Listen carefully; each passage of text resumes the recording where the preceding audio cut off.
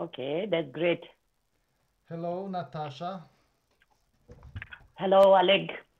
And приятного аппетита, or how do you Спасибо. say?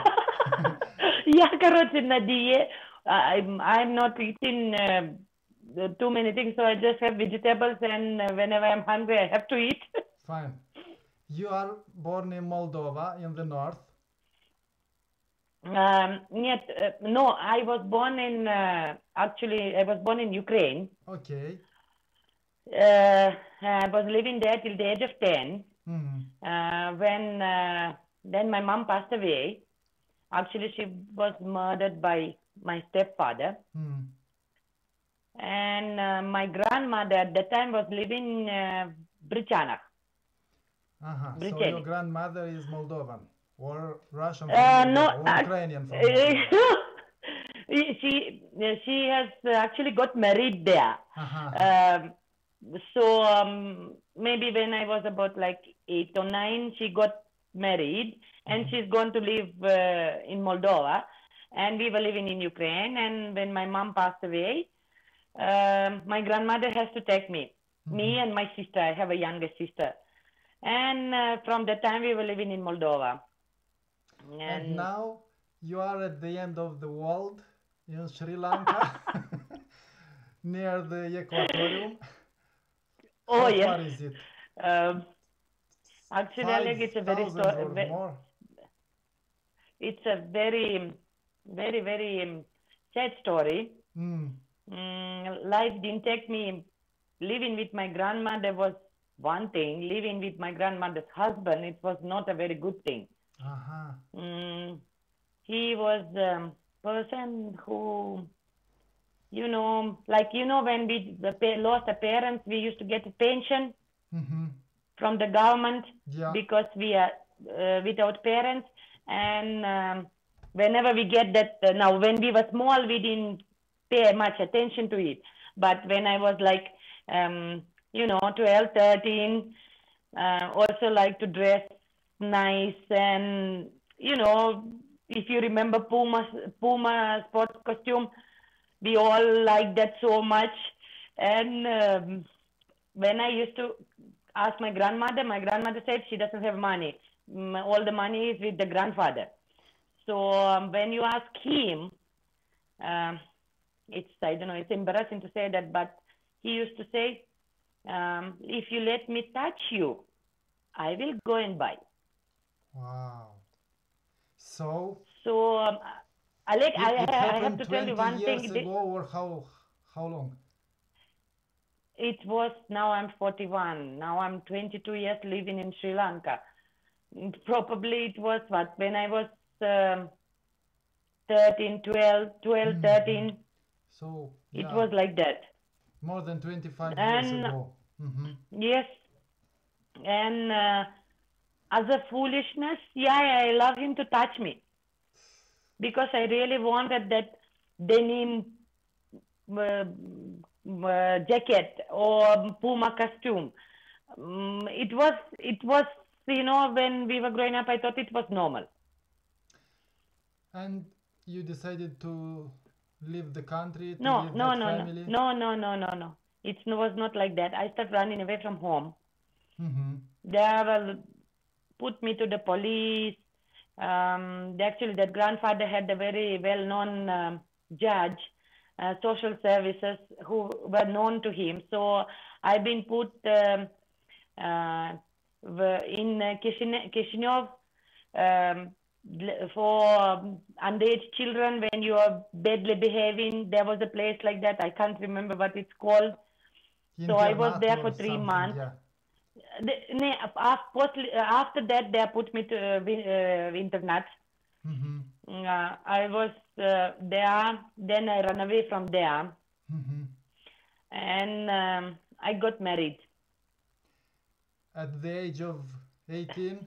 16. 16? How was it possible? He was, I think, 24, if I'm not mistaken. Then we had a son. He was drinking.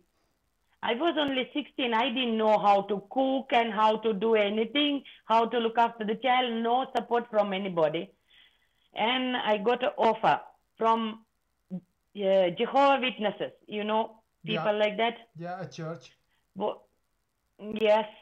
One of the women from our village, she was going to that church and she gave me an offer to go to Turkey. So you was married in Moldova as well? Yeah. And I went to Turkey. I had a son, and then I went to Turkey to do what everybody does. It's prostitution. I'm not going to lie. There is no point of lying that. Okay. I knew for what I was going, but now when I'm grown up, I'm thinking Jehovah Witness who believes in God and Jesus, and she the one who offers me that job. When I went there, they have sold me to someone else. I didn't even know that even if it's possible. I thought it happens only in the movies. Then I have to work my life for about 1 year to pay that person back. And what about your child? My child was left with my grandmother. In Moldova, in Briceni. Yes. Da. After that, it was very hard. I got deported from Turkey. I came back with no money, no clothes, nothing. To Moldova. And yes, when I came to Chișinău, the person who sold me once, he was there at the bus stand. I think someone has told him that I'm got deported and I'm coming back. And from there, he taken me, don't worry, everything will be okay. We'll send the money for you. I said, I don't want anything. I just want some money for my child. Do with me whatever you want. My child has to have money because they are having very difficult times. But he said he will do it. And he sold me back to another person to Sri Lanka.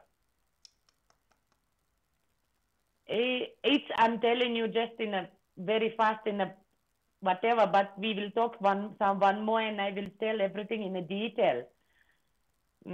Of course, when we came to Sri Lanka, it was not Turkey. It was, we say, being a prostitute in Sri Lanka is much better than anywhere else. Wow. I have to tell you that. Even though a man buying a woman, it's not like buying a thing, clothes or drink. It's like they actually respect you. I have to give them that. And we was working here again. We have to, not only me, there was 3 or 4 girls with me. And when we were flying in a flight, we didn't even know where the hell we are going. Girls from Moldova? Yes. From Moldova, we went to Bulgaria. From Bulgaria, we traveled to Sri Lanka. And when people in the plane, they ask us, where you going? For what you going? And we were like looking like fools. We don't know English. Those people doesn't speak Russian. It was confusing. And all the men who was traveling with us just shut up and wait, shut up and wait. That's all. It was like 9 hours flight. It was horrible. But then we came here. There was a Sri Lankan family with whom we stayed, and they were like our bosses. And it was okay. But that time there was a war in Sri Lanka, so it was a little bit difficult. But still, lots of rich people are here. As anywhere, there are rich and yes. poor people. And after some time, of course, I met my husband. And he also was very, very young. Married, and with other yes. children. I have 3 beautiful children, and I have a granddaughter also. And what about the son, born in Moldova? The son, I have contacted him, and he was talking to me, and I don't know, maybe it's the age. Of course, there is no way I can be angry with him or upset or anything. There will become a time that he'll come back to me. That's all. I apologize because I know my mistakes I've done. And I can't explain to him because how can I tell him I was being a prostitute because I thought I can give you a better life, but it didn't work. So he was grown up by the same grandparents as you? Yes, he was brought up by actually mostly my sister, because my grandmother passed away. Actually, after I got married in Moldova, my grandmother was actually, we told her, me and my sister, we both told what her husband did to us. And of course, she didn't go anywhere, but she just left him. And she gone back. She bought a house and stayed separately from him. And there was my sister, the one who looked after my son, and his father. His father after that got married again, and he after that taken him. How interesting, like in movies, like in telenovelas. Sorry? This history, or life history, is like in movies. You can't believe it. It's real. It's more than that. It's you know, when you grow up more, becoming more older, you realize that touching a child, it's wrong. It's not normal. It's not in every family like that. It's criminal. I didn't know illegal, that at that time. Like my grandmother also, she didn't pay much attention for us because my mom was only child for her. There was no more children. And when my mother been murdered so brutally in front of me, I saw everything. I saw how he cut her throat. I saw everything. I'll never forget that.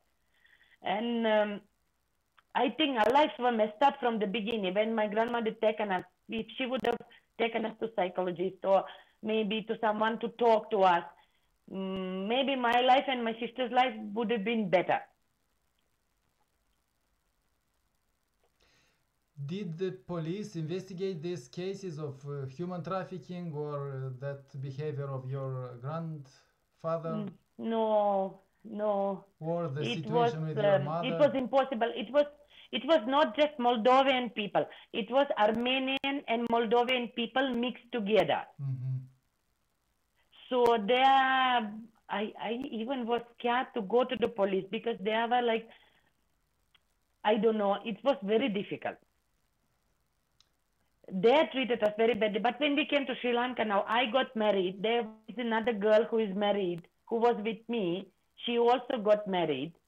And the other girl, she got a boyfriend from Sri Lanka who taken her to Australia. So I think three of us were kind of lucky. Do you still have linked